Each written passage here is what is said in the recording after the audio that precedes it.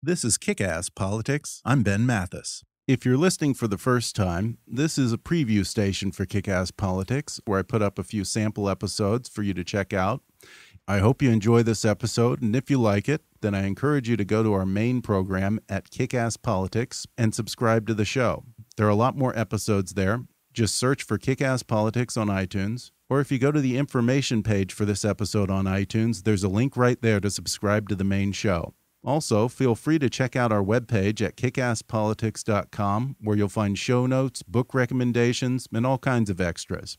I'm Ben Mathis, and I hope you enjoy this preview of Kick-Ass Politics.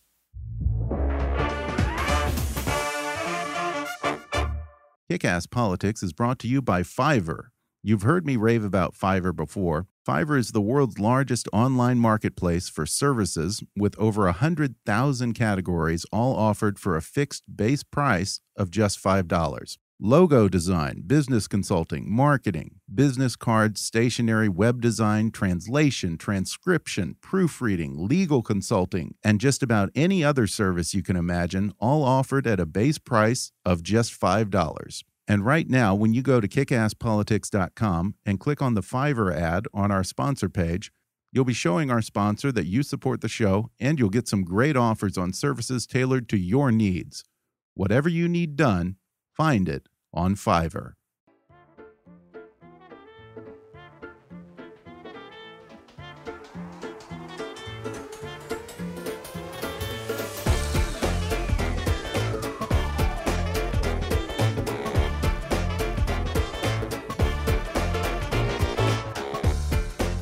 Hollywood to Washington, it's time for Kick-Ass Politics. And now here's your host, Ben Mathis. Hi, folks. In the last episode, we talked about the living nightmare that is civil asset forfeiture. It's a little-known but widely abused policy that allows the feds and local law enforcement to seize anything from cash in your wallet to your car or even your home or your business, even without ever charging you with a crime. All they have to do is say that they suspect that those assets were somehow involved in a crime, and then you have to spend a fortune on lawyers' fees and go to court just to get your own property back. Well, I've got news for you, folks. Believe it or not, it can even get much worse. Just ask Terry Deco. He's an immigrant who fled Saddam Hussein's Iraq 35 years ago to escape religious persecution as a Christian. He came to America and ran a grocery store in Fraser, Michigan. And for 35 years, Terry believed that he was living the American dream, until one day the IRS showed up and tried to take away everything he had worked so hard for. I've been here working in this grocery store 35 years. I was sitting in my desk and two people knocked in my door's office. One of them showed me the badge. I said, "What can I do for you, ma'am?" He said, "Well, we just seized your money from the bank." I said, "What do you mean you eat my money from the bank?" He said, "We took all the money you have in the bank. We took it. We took it off. Your account now shows 00." And the secretary was by the computer. I said, "Seema, look at our account."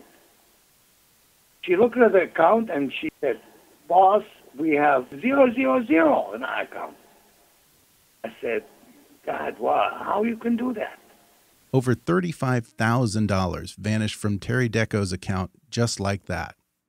Terry had run into a particularly egregious area of civil asset forfeiture in which the feds and the IRS are cleaning out the bank accounts of innocent Americans simply on the grounds that the account holders have made too many cash deposits under $10,000. An everyday practice for hundreds of thousands of small business owners that's perfectly legal. For Terry Deco, it was the beginning of a nightmare that lasted nearly a year. I said, "Ma'am, how you can do that? Money does not belong to us. These monies belong to suppliers. We had checks given away to the supplier of this." He said, "We don't care. Do whatever you want to do. This is my card." He left, and I called a lawyer. And my lawyer mailed them letters. They said, in 30 days, we should give the money back. So we waited 30 days, no answer. And after that, he said, "We'll give you 20% back. We call it even. We close the case." and you don't have nothing to do with us. I said, no. It's my money. How are you going to negotiate with that? We live in a free country. I said, I will fight it till last drop I have. Terry Deco turned to the Institute for Justice, a nonprofit civil liberties law firm dedicated to protecting private property, economic liberty, freedom of speech, and school choice. The Institute has represented a number of forfeiture victims pro bono. Here's Robert Johnson, an attorney with the Institute. There's a federal law that requires banks to report cash transactions over $10,000, and it makes it a crime called structuring to deposit money in the bank in amounts under $10,000 in order to evade that reporting requirement. Terry had his money taken by the government because he was depositing money in the bank in amounts under $10,000, and the government looked at that practice and based solely on the fact that he was depositing money in these amounts, it decided that he was structuring. As Rob Johnson explains, there are plenty of legitimate reasons for individuals and business owners to make regular cash deposits under $10,000. But the feds have very little interest in discerning between legitimate transactions and actual structuring. In Terry's case, he actually did have an insurance policy that only covered up to $10,000 of cash. And so whenever he got up to around $10,000 of cash on the premises, he would take it to the bank and he would deposit it. The government made no effort to determine if there was some legitimate business justification for what he was doing, which there was. And it took his entire bank account and then it held it, and it forced him to litigate to get the property back. Terry eventually got his money back, but the whole ordeal took its toll. After 35 years, Terry Deco gave up and closed his market for good. What happened? I've been here, operated this business for 34 years, 35 years. Never happened anything like that. Coke, even the bread man refused me for credit. They don't want to give me any merchandise like they used to be week to week. We are business people. We're doing good for country. We hire people. I used to love this job. Now I'm telling you, I just want to give the key away and leave. They make me hate it now. But if you think that's bad, wait till you hear of the story of Mitch, Richard, and Jeffrey Hirsch, three brothers from Long Island, New York, whose company, Bi-County Distributors, got slapped with a civil asset forfeiture. Rob Johnson of the Institute for Justice was their lawyer. The Hirsch brothers had their entire bank account seized, almost $500,000, and then the government held their account for over 2.5 years and didn't even give them a hearing before a judge at which they could present evidence of their own innocence. And in the meantime, the government would come up to them with what are, technically might be called settlement offers, but some would characterize as extortion, where the government would say, we'd be happy to give you half of the money back as long as you agreed not to fight us and to let us keep the rest of it. And in that time, they never filed a forfeiture action. Jeff he's just an ordinary businessman who had done nothing wrong other than deposit his own hard-earned cash in the bank. And they realized that Jeff wasn't going to roll over, that he was going to fight, and that he was going to make them take their case to court. And I think they realized at the end of the day, they either could not prove their case or did not want to bring their case before a judge. And so after almost 3 years of holding the property, they turned around and they gave it all back, and they walked away.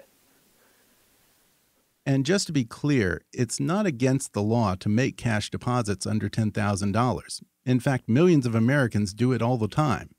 As Rob Johnson points out, there are plenty of legitimate reasons to make these types of cash deposits that have nothing to do with structuring or evading taxes. People have all kinds of reasons to deposit money in the bank in amounts under $10,000. For instance, they may have an insurance policy that only covers up to $10,000 in cash. Or in many instances, bank tellers actually tell customers that they will avoid red tape and simply make life easier for the bank and for everybody involved if they limit the size of their deposits.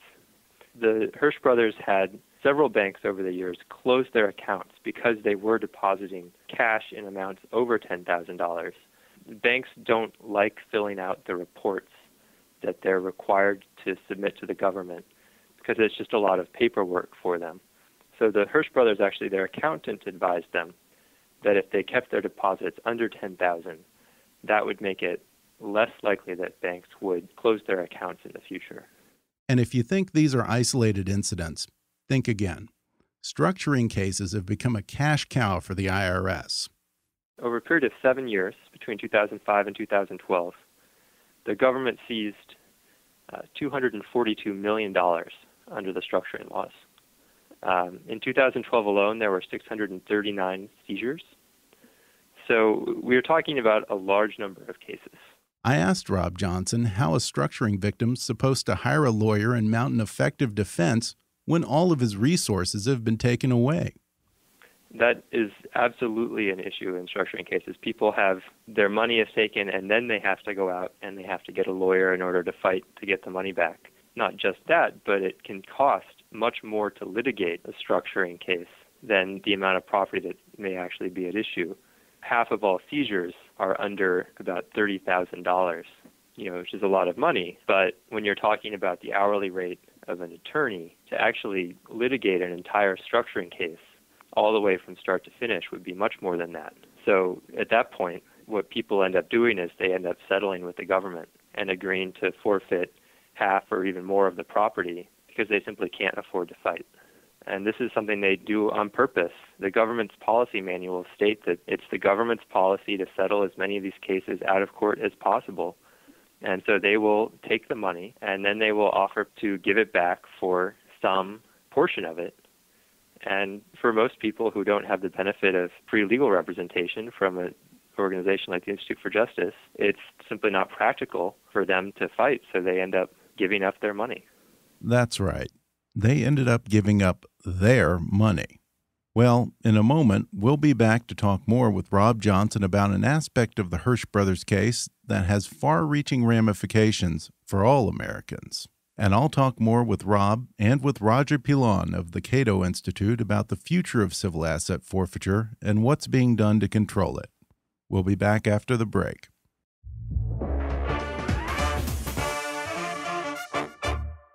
Hey folks, if you enjoy listening to podcasts like this, you know what you'd really love?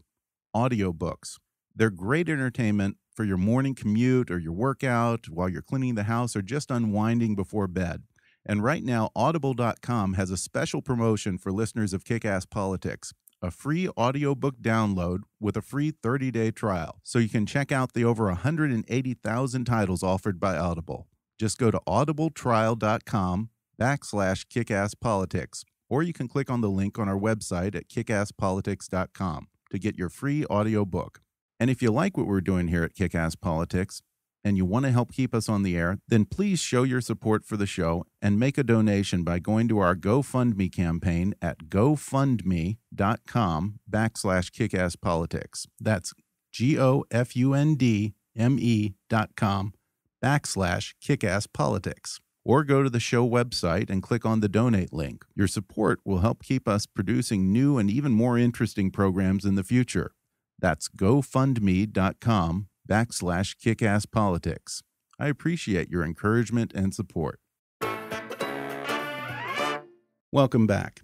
In the first part of the show, Rob Johnson of the Institute for Justice talked about the case of the Hirsch brothers in Long Island, who had $446,000 taken from their bank account under U.S. civil asset forfeiture laws. Their case drug on from 2012 until late January of this year, when the Justice Department suddenly and mysteriously dropped the structuring case and returned the Hirsch brothers' money. Now, I suppose it's always possible that the feds just suddenly decided to grow a heart and do the right thing.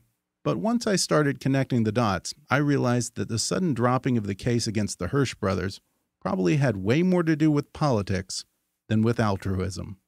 You see, the person in charge of prosecuting the Hirsch brothers case was the U.S. Attorney for the Eastern District of New York, Loretta E. Lynch. Now, if that name sounds familiar, you might recognize it because she is currently President Obama's nominee to replace Eric Holder as U.S. Attorney General. After 2.5 years, the structuring case against the Hirsch brothers was suddenly dropped in late January, just weeks after Obama announced Lynch's nomination. You'll forgive my cynicism, but it reeks of a nominee frantically rushing to clean up her record ahead of what's expected to be a difficult Senate hearing.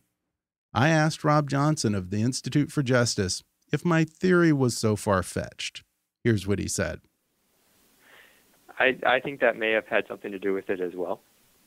I think that it's certainly possible that Lynch's confirmation hearing was part of the calculation in the Hirsch brothers case. It's always a concern when officials in the government ignore the problems with civil forfeiture, and I think statements that Loretta Lynch made at her confirmation hearing, many of them were very distressing. I think she called civil forfeiture a wonderful tool. I would say a wonderful tool to do what?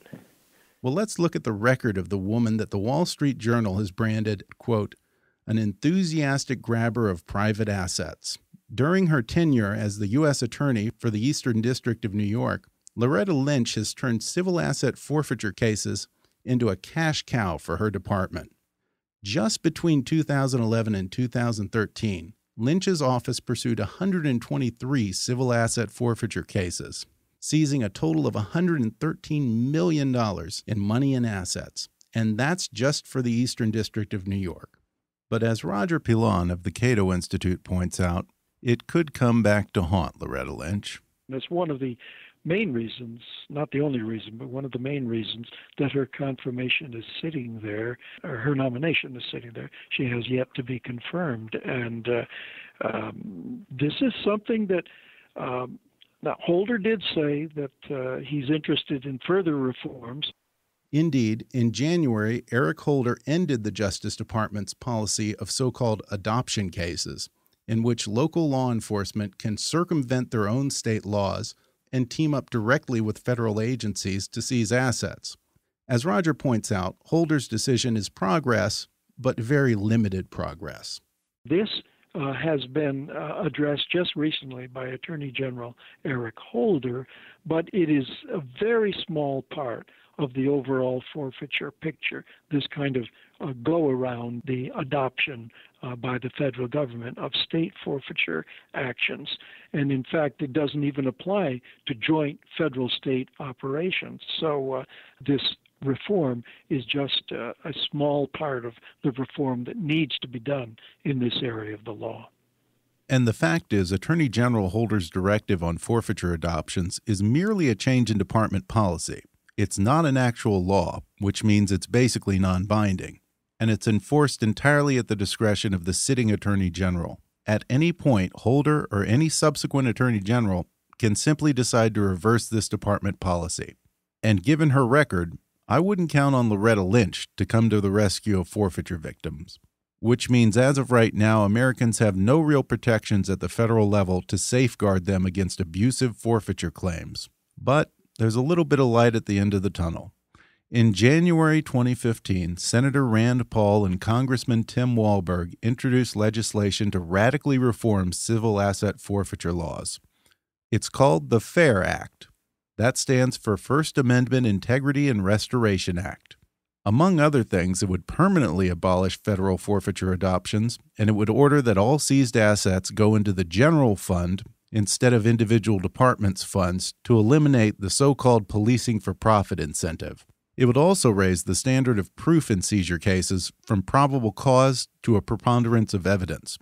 And in structuring cases like Terry Decco's, the feds would have to prove that the bank account holder knowingly tried to avoid reporting to the IRS, and it would also require a hearing within 14 days of the seizure. I asked Roger Pilon of the Cato Institute if the FAIR Act goes far enough to protect Americans from forfeiture abuse.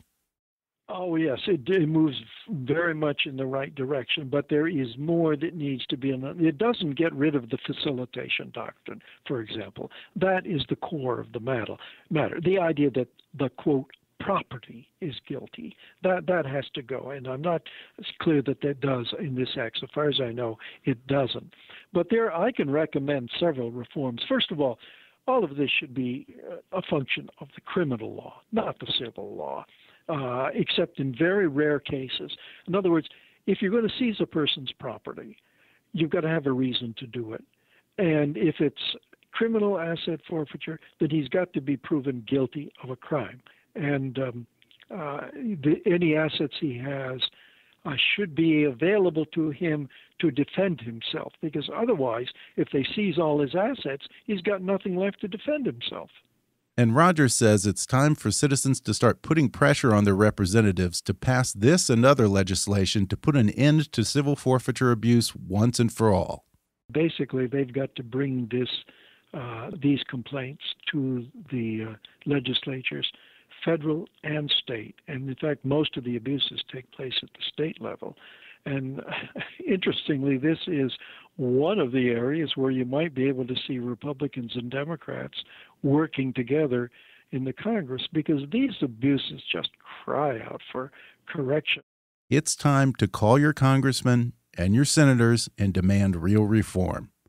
Law enforcement is getting more and more brazen with forfeiture laws. It happens every day to innocent, law-abiding Americans. And sooner or later, you or someone you know could be targeted unless you take action and light a fire under the politicians in Washington. Now, if you've been a victim of civil asset forfeiture at the local, state, or federal level, there is help available. The Institute for Justice has lawyers just like Rob Johnson to represent forfeiture victims for free. Just go to their website at ij.org, and they have a form to report abuse. Fill it out, and they just might be able to defend your case for free. It is a little hard to find the form on there, so I'll include a link in the show notes on our site at kickasspolitics.com. And if you want to find out more about civil asset forfeiture, I'd suggest visiting the Cato Institute's site at cato.org. That's cato.org. My thanks to Rob Johnson of the Institute for Justice and Roger Pilon of the Cato Institute for joining me, and a special thank you to Terry Decco for coming on the show. If you missed part 1 on civil asset forfeiture, then you should definitely go back and listen to that as well. Now, before I forget, Mother's Day is coming up. It's coming up on May 10th, and if you want to send flowers that really have that wow factor, then our new sponsor, Flower Advisor, is your new best friend. Let me tell you, folks, they've got orchids, tulips, daisies, sunflowers. They've got roses in a dozen different colors. Whatever mom's favorite flower is, you can bet they've got you covered over at Flower Advisor. And if for some reason mom doesn't like flowers, they have a variety of fun themed gift baskets, like their tea time basket with a variety of English teas and cookies, or send mom their Godiva chocolate tower with 11 different boxes of Godiva chocolate treats. You can also send her one of their delicious cheesecakes. But hey, if all else fails, send her what she really wants. A bottle of whiskey, or wine, or vodka, or even a bottle of Dom Perignon. That's right, Flower Advisor will even send mom booze on Mother's Day. Because face it, what greater gift can you give your mother than something to make dad a little bit more bearable for just a few hours? And right now, you, the listeners of Kick-Ass Politics, can get 10% off for Mother's Day by going to kickasspolitics.com and clicking on the special offer from Flower Advisor on our sponsor page. So you've got no excuses now. So go. Do it now, because if you don't, you're going to forget. Don't break mom's heart and live a life of regret. Just go to kickasspolitics.com and click on the special offer for our listeners. That's 10% off for listeners from Flower Advisor. Now be sure to subscribe to the show on iTunes and leave us a review for a chance to win my book of the week. And if you like the show, then consider making a donation on our website or go to our fundraising campaign at gofundme.com/kickasspolitics. Your support will keep the lights on around here and keep us producing new shows with more interesting guests. And speaking of that, in the next episode, I'll be joined in studio by Grover Norquist, founder of Americans for Tax Reform. And he has a new book in which he says it's time to end the IRS entirely, once and for all. Finito. And he's coming on the show to explain exactly how we can make that happen. That's in the next podcast. But for now, I'm Ben Mathis, and thanks for listening to Kick-Ass Politics.